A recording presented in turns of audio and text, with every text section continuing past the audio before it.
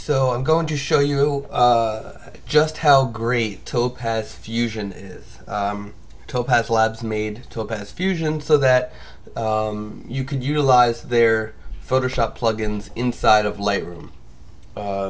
It integrates really well, it's seamless, flawless, and definitely worth it since it's free. So if you have any of their plugins, Fusion is free. So for instance, we have this photo, nothing amazing, just a photo of the interior of a home. And this actually used to be a foreclosure as well, by the way. This is one of the homes that I had to photograph for a company that buys and sells, fixes and sells foreclosures. So we're going to open this in Fusion. When you first install Fusion, it gives you the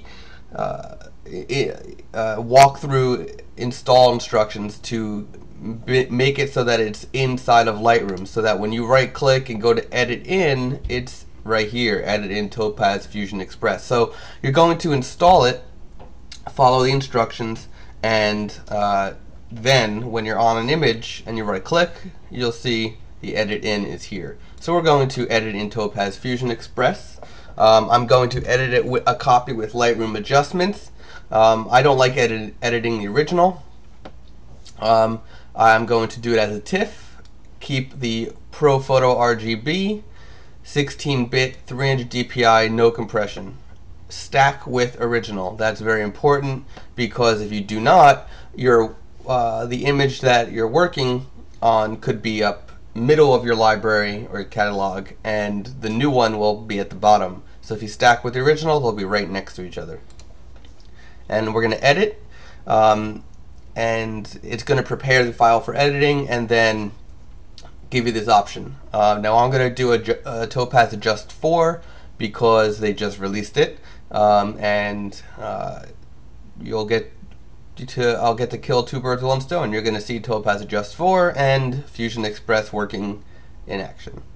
So we're going to run that. It's going to load the plugin. Here's Topaz Adjust 4, and on the top left you'll see there are thumbnails of the different presets, and it's in real time, which is nice. So you have a lot of presets. You can save, import, and export, share your presets with people. Very easy. As you can see, that's sort of a HDR surreal overdramatic look, but there's some not so overdramatic looks, even though the dramatic one is not as bad as the other. So we go through these and choose what we want, and they're all fun to look at, fun to play with. So let's go back to dramatic, and then you can change your highlights and shadows, your thresholds. You can do with the detail, the exposure, the color, and noise. This is a great thing, because in Topaz Adjust 4 you can utilize Topaz Denoise if you purchase that plugin to further reduce the noise. So that's really good. You got all that. You also have the I Feel Lucky button. Click that, it's going to choose for you. Keep clicking, it'll just keep making stuff for you. They're fun to see what it comes up with. But so then we'll choose dramatic. I apologize for that. You probably saw the Awaken application pop up on the screen. It's time for me to get ready for work. So I am going to finish this real quick and then go get ready. So let's just say this is what we want. We'll hit OK.